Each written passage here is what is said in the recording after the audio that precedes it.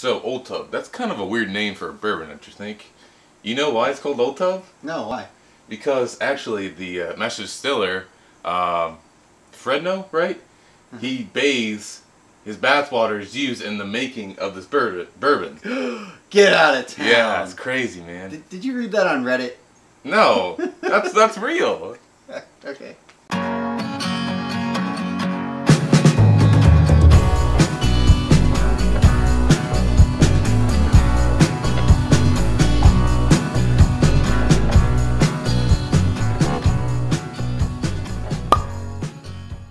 Hey y'all, welcome to the Whiskey Warehouse. I'm Dylan. I'm Nick. The information provided by Nick is wrong. I don't know, man. Old Tub actually comes from before they started using glass bottles and doing it individually. What they would do is they would pour it into like a bathtub. You got that part right. A lot of people do that. That aren't single barrels. They put in this huge tub thing. Yeah. So people would come down with those bottles, and they would dunk their bottle in the tub and fill it up and pull it out, and then they would pay for the bottle size when they left. So that's interesting. Yeah, so you were almost right. Except the part, but it'd make more sense if Booker is Booker still around? No, I don't think he no, is. that dude died. All right, dead. Fred. No, I was gonna say it'd be called Old Tub because he was an old dude and he's his old tub water. So this was the original Jim Beam. So before Jim Beam took their name and put it on it, it was what was known as Old Tub. So they kept the name from when they. So this was originally an actual like bourbon that they sell. This is an back in the day. Old bourbon. Yeah. Okay, cool. So they would put it, like I said, in the tub. People would come down. Well, then they started bottling it, and they still called it Old Tub to remain true to the heritage. Then I think it said it was like 1940s or so. They decided that they were not going to be calling it Old Tub anymore, and that they were going to call it Jim Beam. Okay. Because it's a strong name, which ended up kind of like to compete with Jack Daniels. Right. So they took a strong name and they put it on there. Jim Beam was a real person, so it's kind of a cool thing. Yeah, that's cool. Yeah. At least 4-year age, bottled and bond, 100 proof. So, yep, that's what it means. Bottled and bond, very strict rules when it comes to making a bottled and bond bourbon. It has to be made in the same distilling season, 4 years old, 100 proof. I think that's it, right? That's all the rules. Yeah. Bib. And they're generally pretty cheap. Generally, this is about $22.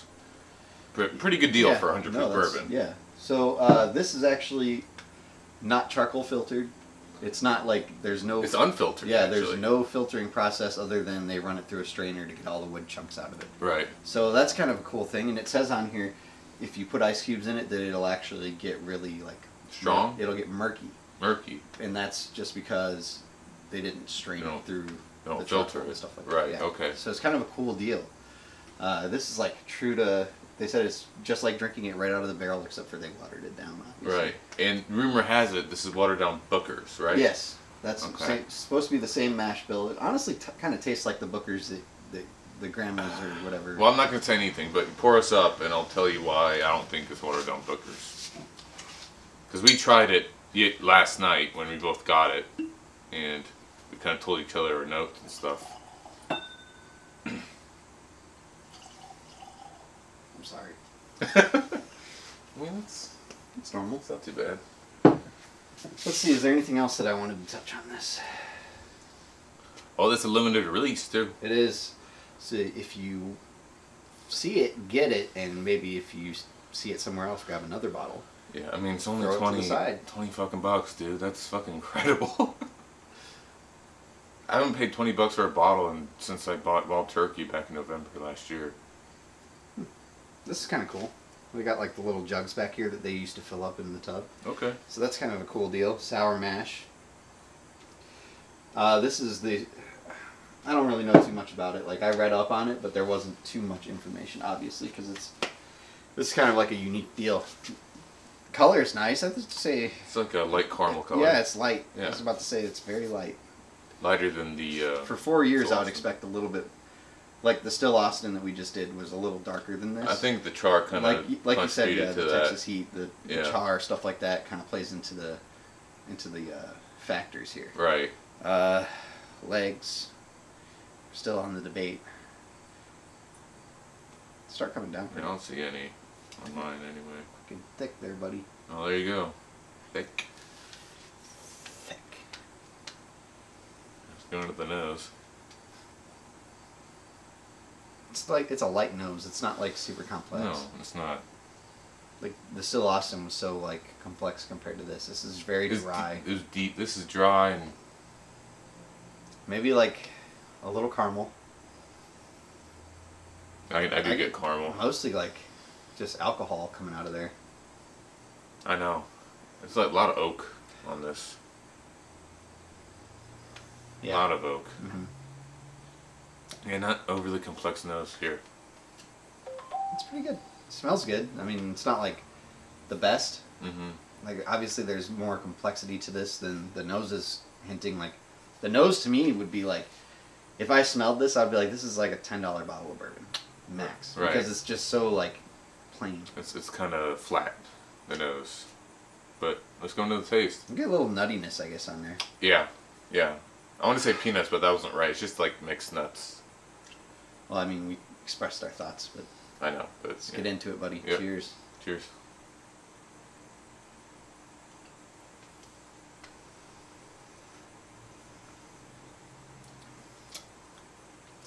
It's really sweet.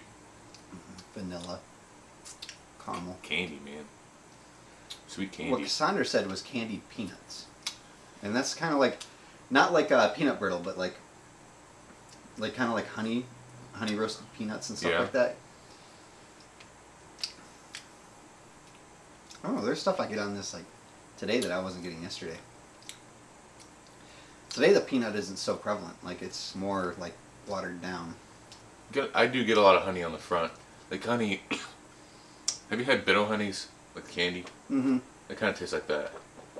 Bitto honey, and then it kind of goes to vanilla, and then I get like nutmeggy char at the end there. It's kind of bitter. I was thinking baking spices for sure. Like, Right.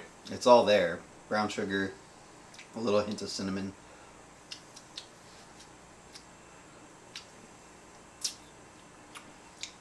Maybe some clove.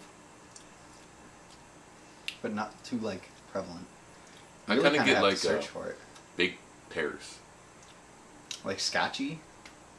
Hmm? Is that what you're saying? Like No, like scotch baked pears. baked pears. I've never had a baked pear. Like a pear, but like sweeter. You know, like a baked apple or whatever. But pears have that distinct taste to them. You know what I mean? Mm-hmm. It's pretty good. It's definitely like, we're not Jim Beam fans by any regard. Like neither one of us goes to the store to Jim find Beam, Jim Beam. the bourbon, but they have products that we do. Like Booker's was pretty good. Yeah, Knob no, it's Creek's very good. a pretty standard good bottle. Yep. Baker's is okay. Well, when I had it. We'll get it. This literally just has Jim Beam Distilling Company on it. Like Knob Creek has its own little. Well, it's owned by. But they still make it though. Yeah. Yeah. Well, no, they're on their own distillery. Right. They're a different spot. Like this is made at the Jim Beam. Isn't Knob Creek made at the Jim Beam? No, Knob Creek's made at its own facility. You sure? Yeah. Oh. It's weird the way that that ended up happening, but I did some research on it and I found that out. It is a Jim Beam product, but it's not the same. Gotcha. They sell it at the Jim Beam distillery. Yeah. Well, I would imagine that they would. All of them, all their products. Brown sugar. And caramel.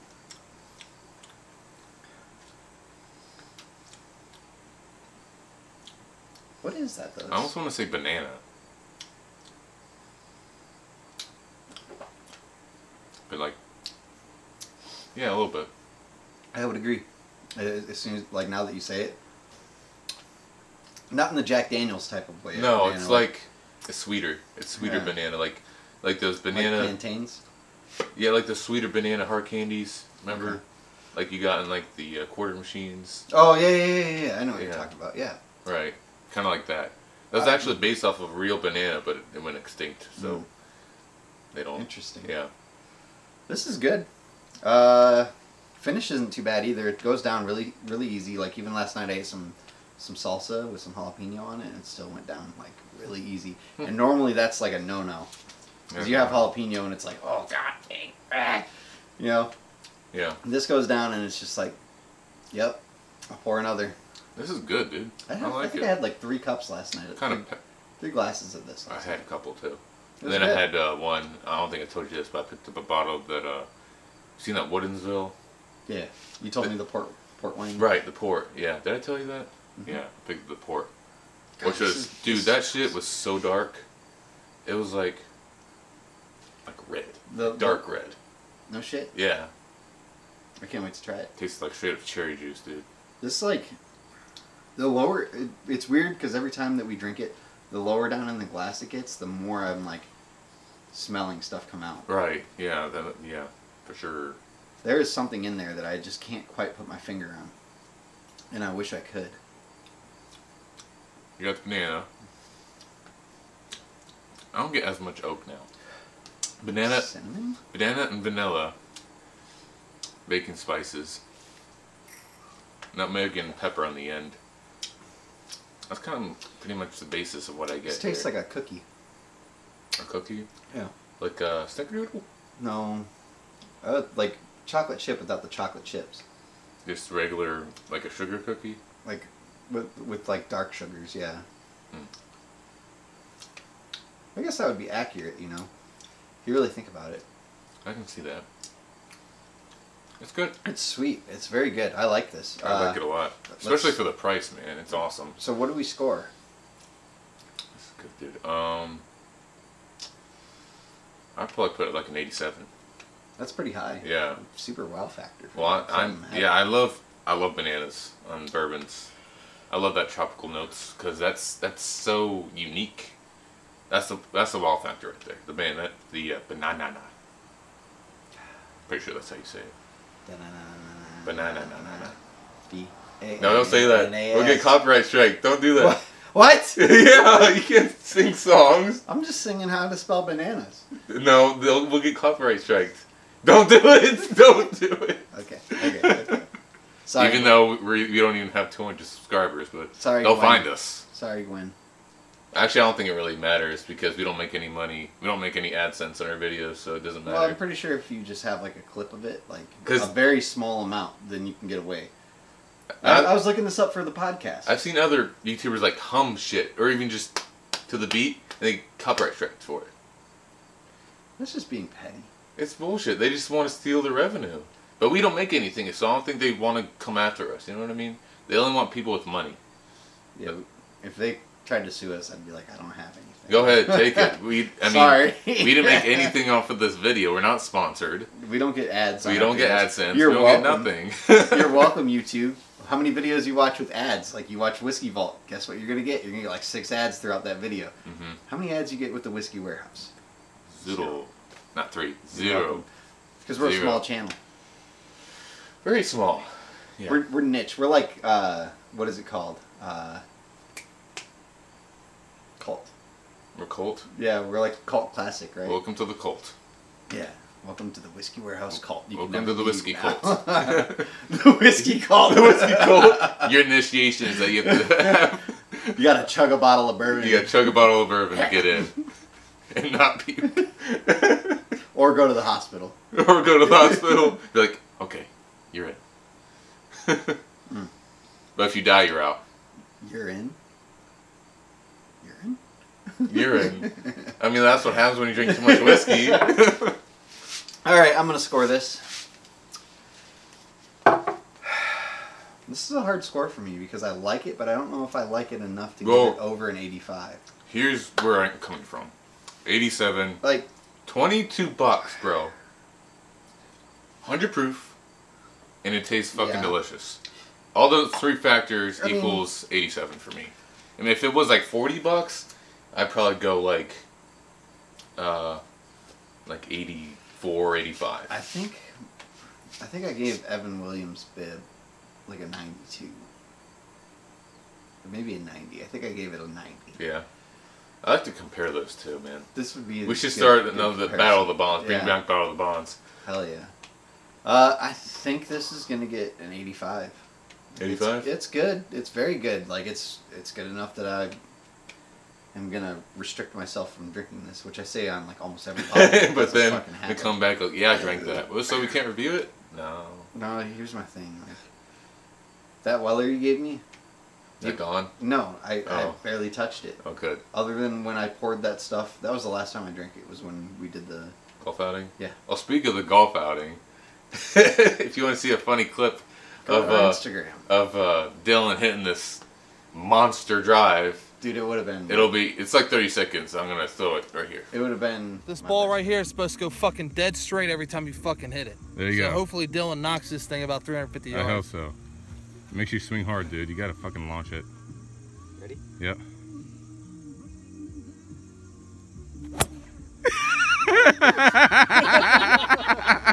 That's probably one of my best hits of the day. So he knocked the ball off. Damn, you hit that real hard. Damn, It would have been my best drive of the day. It would have been. I felt good when I was coming through. I was like, oh, there it is. And then as soon as I hit it, and the contact that it made, like the noise, yeah, that was a good drive. Like it probably would have went freaking straight. Probably. Nick ruined it. My one good drive of the day. Yeah, I like this enough that I'm gonna keep it like around. If I find another bottle or two, then I'm gonna throw one to the attic, and then the other one's gonna go in my. Yeah, same. I'm probably gonna pick up maybe 2 more bottles, one just to have and one to keep, you know, later set aside. down the road. Yeah. Like 3 years, 4 years, 5 years from now when it's not released anymore. Yeah, like, they don't have it anymore. That'll That'd be freaking cool. fetch a pretty penny. By the way, on the secondary market already, this is at $50. Can you believe that? That's crazy. They just released it too. Well, as you know, fall is bourbon season. Yeah, it's working its way around the country. So I would imagine that's playing a part in it, and then also their limited release. So this, I think they did the repeal batch for a year. They did another batch for a year, so I would imagine this is going to be like a year-long thing, and then they're going to pull it, and Nick and I are going to buy bottles on bottles of this to throw somewhere, and then Sell down the road, maybe. figure it out from there. Yeah. I wouldn't say sell it, but I might. redistribute somewhere. Redistribute. That's a better word for it. Yeah, I guess until next time, guys, this has been the Whiskey Warehouse. Check out our podcast. You're going to see that. It's going to be Old Tub. Yeah. So maybe next week. If we haven't already released it. Oh, that podcast will get released today. Right. But this will be next week. So oh, right. Yeah. go ahead and check out our Old Tub podcast. It's I'll going to be link better. in. The Spotify link will be in the description. Yep, it'll be better than the actual episode itself. It always is. I love listening to our podcast, and so does Nick's brother, and Yeah. Jemiah likes listening to it. A lot of people actually have told me that they enjoy our podcast. Right. Yeah, I do too. I listen to it when I work sometimes. Yeah, it's good. Yeah. All right, guys. Until next time. See you guys. Hey guys, thanks for watching the video. Much appreciated. If you like that, maybe you might like these videos up here, and consider subscribing to the channel. Check them out, and maybe get some merch from us, something like that. You know, hook us up. Thanks, guys. Bye.